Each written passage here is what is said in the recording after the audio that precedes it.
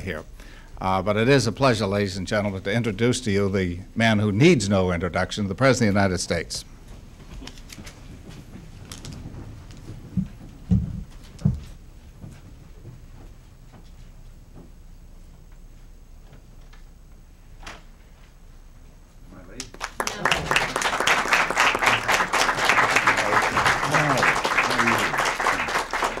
Well, thank you. Please sit down. Well, thank all of you. It's wonderful to have you here in the Executive Office Building. Actually, this is the old EOB. There's a new one across the street. This is called the OEOB. It's quite a mouthful. But you know, the folks who work here have solved that problem. They call this the White House. So, I know you've already been briefed by Ron Perlman and Don Reagan, Pat Buchanan, Beryl Sprinkle.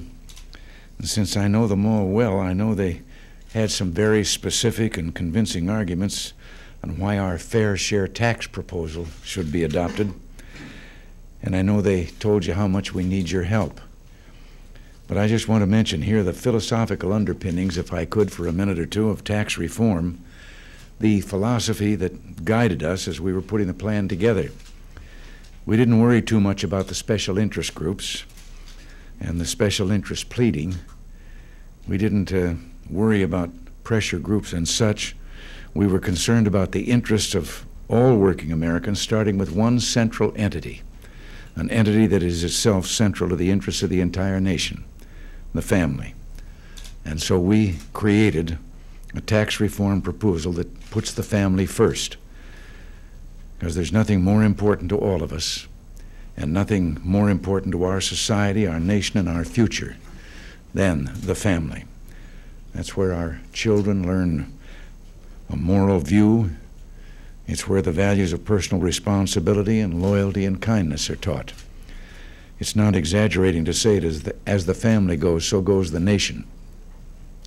Now, there are many people who share this view. It isn't exactly revolutionary, but in spite of our agreement in this country that the family counts, in spite of that, too many policies of our nation have for decades worked against the interest of the family. You know the facts, and I'm sure you've heard them repeated today. One of the clearest evidences of how careless we've been in our support of the family is the personal tax exemption for each child and dependent. In 1948, that exemption was $600. And if we'd kept up with inflation, the exemption today would be $2,700. Well, as you know, it hasn't nearly kept up. Administration after administration failed to increase the exemption. They devoted more time to finding new ways to spend the family's earnings. And I'm tired of that kind of behavior, and I think most of the people are. Tired of those who put the family at the end of the line. In 1981, we indexed the personal exemption to inflation so that it's now $1,040. And in our tax reform proposal, we've raised that exemption to $2,000. That's a big step in the right direction. It doesn't completely index it to match what inflation has done. But you know about the other parts of the plan that benefit the family, reducing tax rates, extending the full IRA benefits to those who work in the home, and the earned income tax credit. We're proud of all this, and that's why I consider this a family-first bill, and I intend to watch over the provisions of that bill just like I used to watch over my own children. As I'm sure many of you know, recently the House Select Committee on Children, Youth, and Families reported that our tax reform plan was the most pro-family of all the major tax proposals before the Congress. The committee said it's fair to low-income working families, it's fair to large families, single-parent families, and average-income families.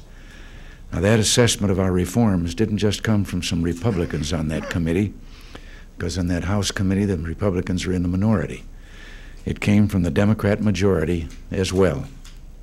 So I hope you'll conclude that our tax proposal deserves your support.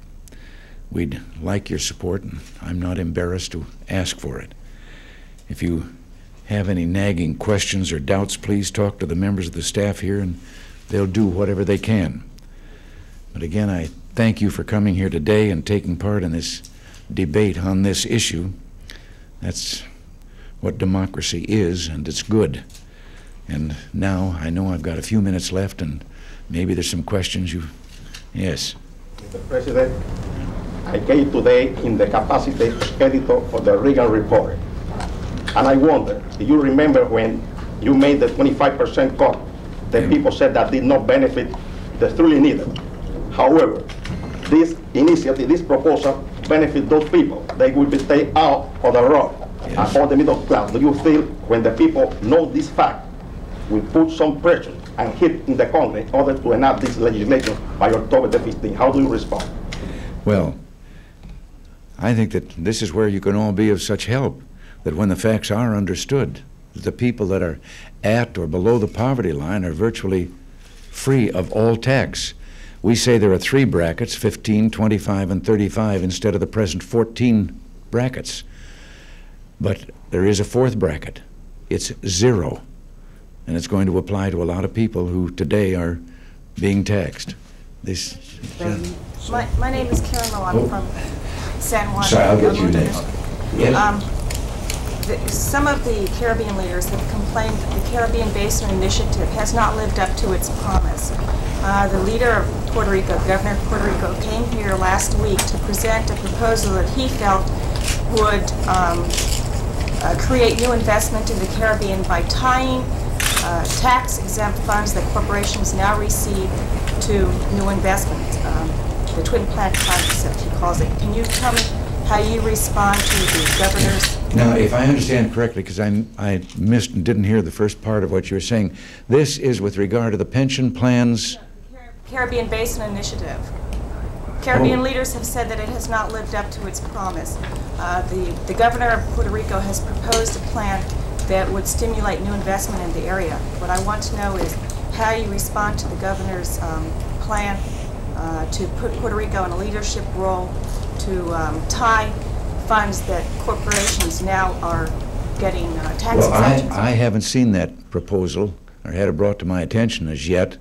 I'd like to see it, and if the plan that we put in, the Caribbean plan, isn't doing all that we had hoped that it would do, I'd like to also then see where that has failed, or where it has failed to meet the hopes that we had for it. But I couldn't answer until I see what it is that he's proposing. And as I say, see where also the present plan is not working. Now. Mr. President, my name is Martin Byrne. I'm from the Iron Workers International Union. One of the largest obstacles that I can see with the reform tax bill passed in the Congress is the taxing of medical benefits for workers.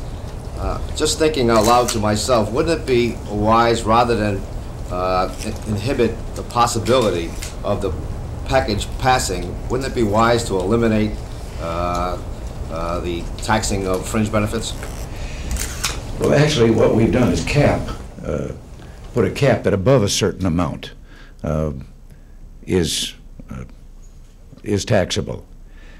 On the other hand, if we're going to have this simplified tax plan and lower the rates, there are some things in the area, many things in the area of present deductions that we're going to have to eliminate.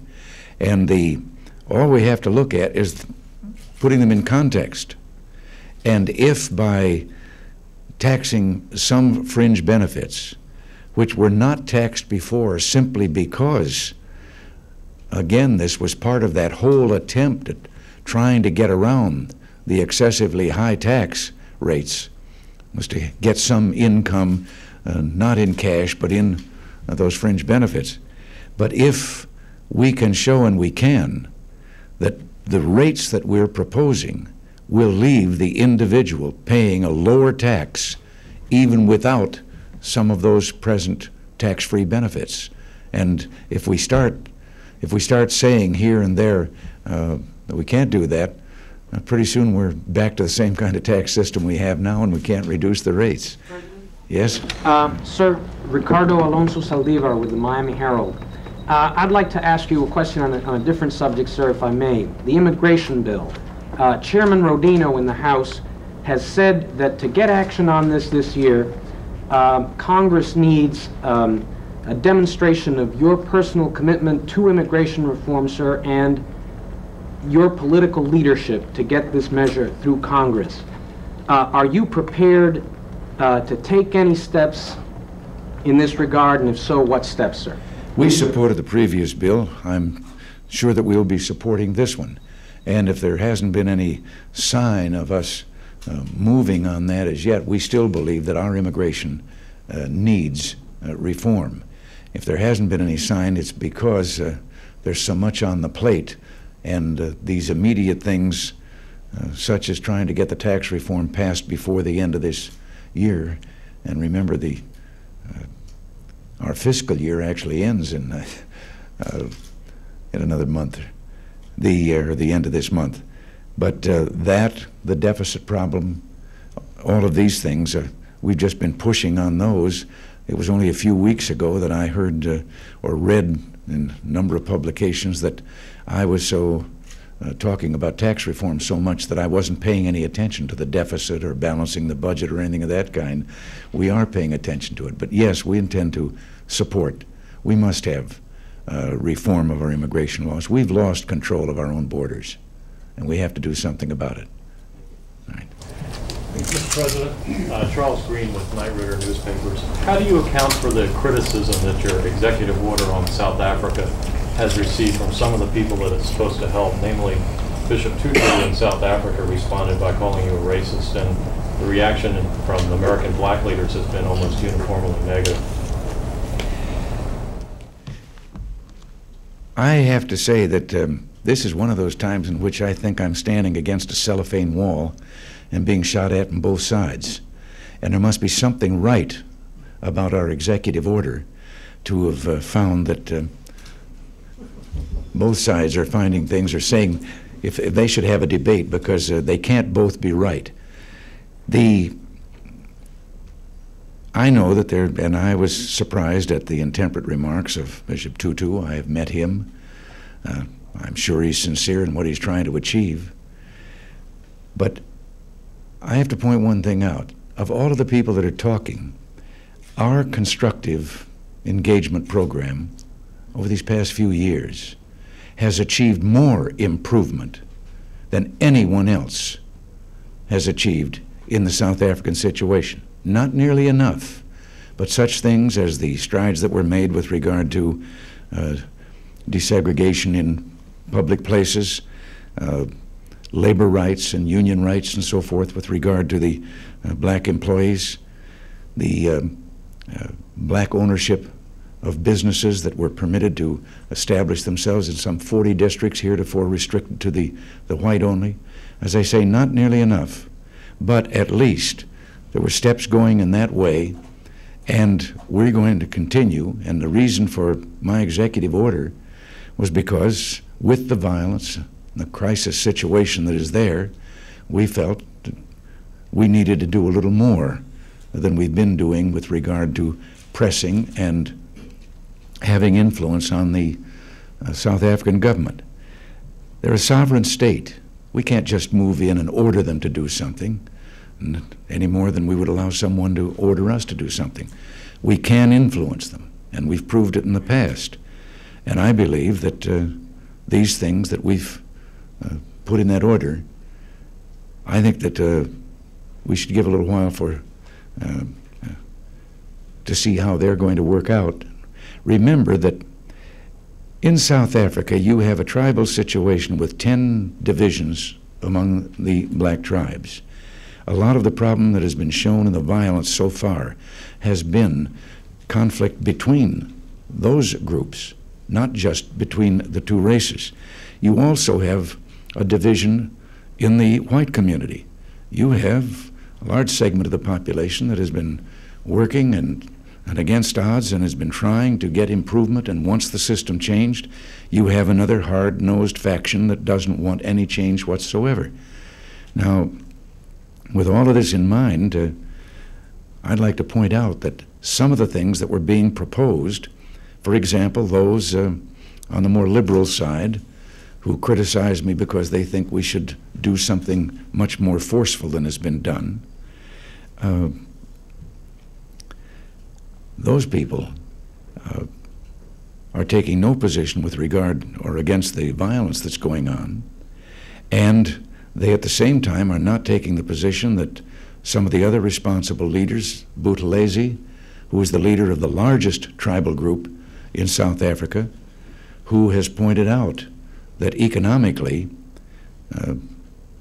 American investment and so forth has been responsible for the black community there having the highest standard of living in almost all of the black states where it isn't a racial problem, but where it is a tribal problem. And so I'm just, I can't take seriously the criticisms. I haven't seen anyone pick out something and say, well, you shouldn't have done this or should have done something else. We're trying to influence that government and be of help in finding a nonviolent solution. We only have time for one more. Oh dear. Ed Barman, the editor of the Catholic Universe Bulletin of Cleveland. This is on a different subject, but it's economics, and that is our most pressing problem today is postage rates. And the Postal Board of Governors says that it plans to increase our postage rates around 31% October the 1st. This is going to be a crucial item for many people here from the nonprofit press. And I wonder if you could use your influence with Congress to give us some relief.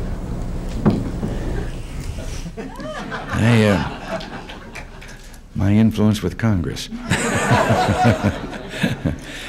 I'll have to tell Tip about that.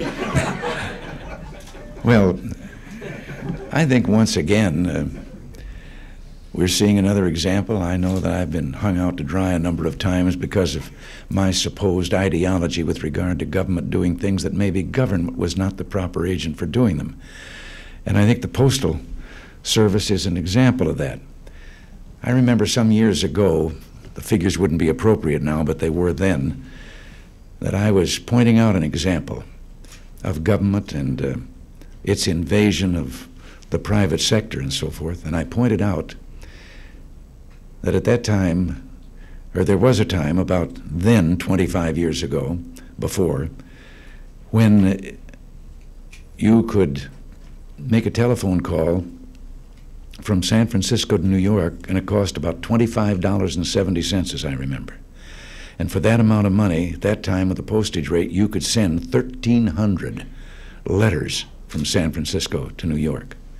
And at the time I was stating these figures from a speaking platform, I then said, at that present time, you could now make that telephone call for some 50-odd cents from San Francisco to New York, and for that amount of money you could only send 3 letters. And at the time I said, and so the government is trying to do something to the Bell system. I think the situation still prevails. Maybe the answer would be, with the Postal Service, is to do anything we can to free up the private delivery of mail in competition with the government and see which one could come out on top. I think there's already evidence that there are some that can do better. There was a cartoon the other day that illustrated that. It showed an executive in our postal department who had a rush letter and was saying to his secretary, "This has to get there by tomorrow. Send it Federal Express." But, well, they tell me that I've used up all my time. I'm sorry. There are more hands than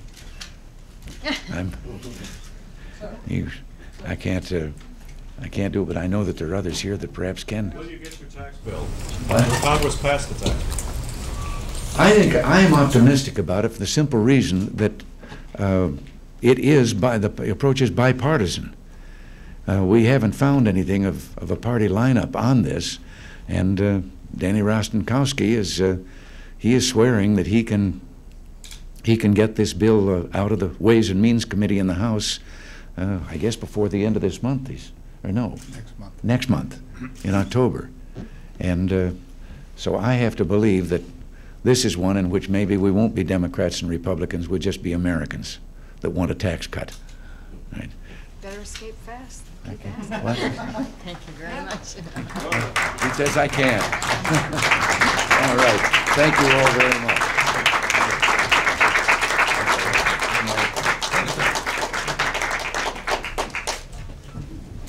Thank you all very much, ladies and gentlemen. Please be careful.